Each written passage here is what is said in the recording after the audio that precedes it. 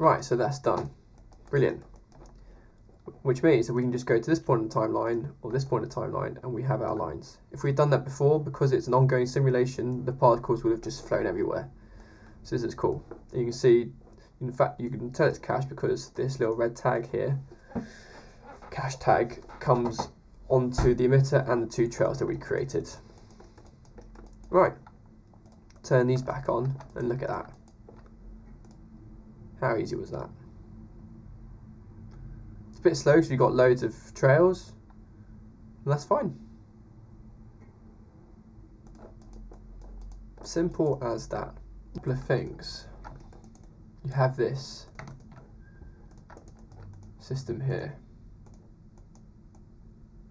Now we want to output it. So I've used plenty of things. You can assign a material tag, like, let's bring this way. If you use Octane, for example, like I do, you can give this an emission.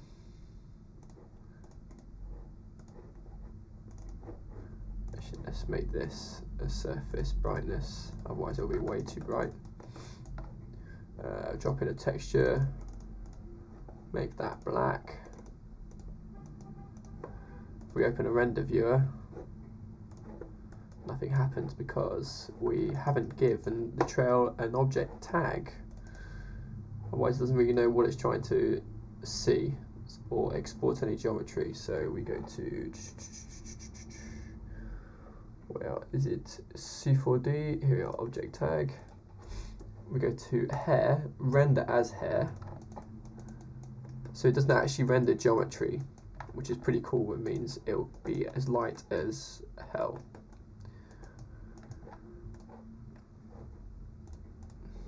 There we are. That's pretty cool, right? Add this one here, add this one here. Let's bring this over here.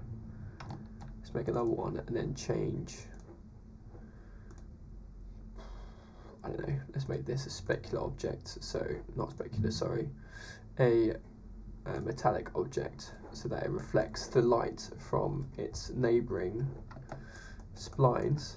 And you get this quite cool reflective surface.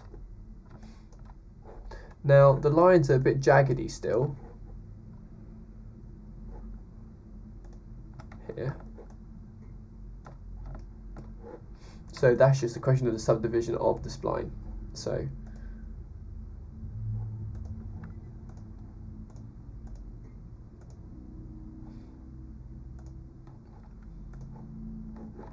there we are. That's pretty cool, I think. But if you don't want to do it that way,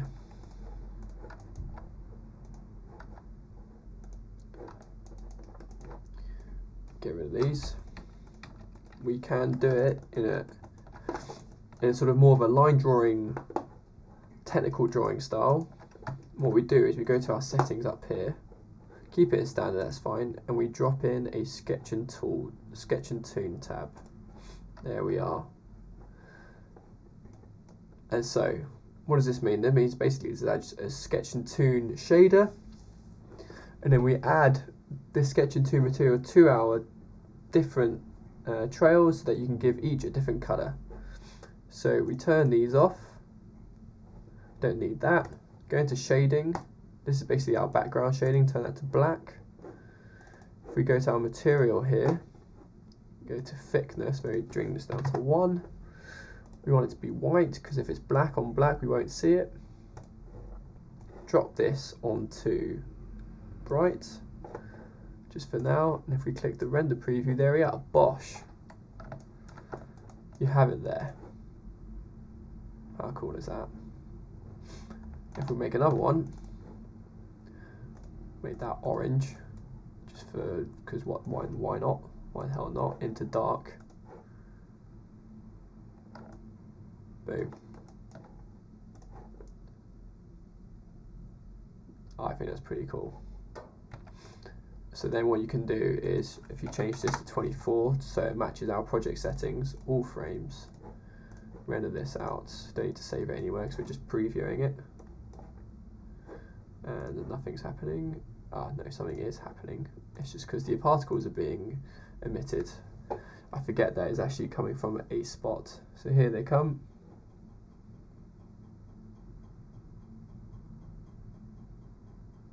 You can already see that they're being animated here.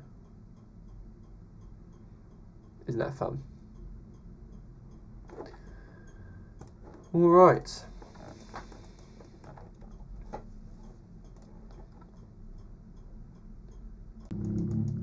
Here we are. Once you've outputted that, once you've rendered that out, I'm sure you know what you're doing in that front.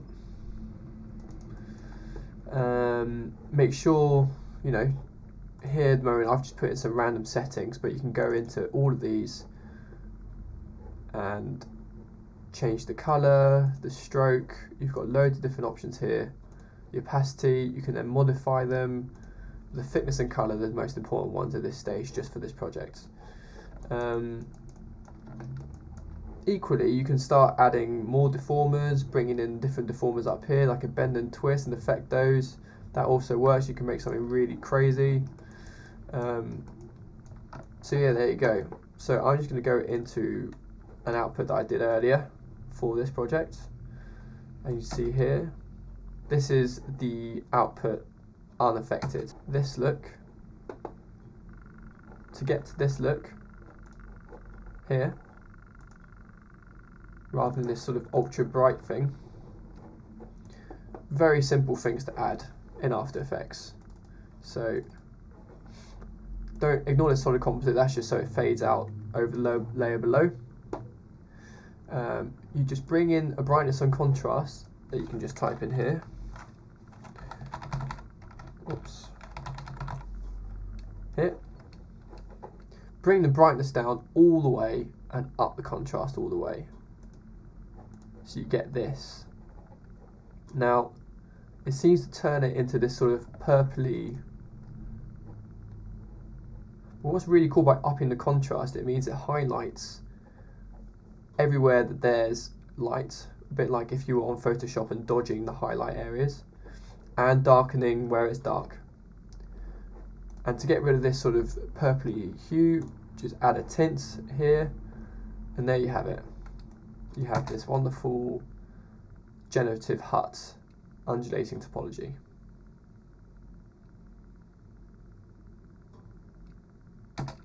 And there you are.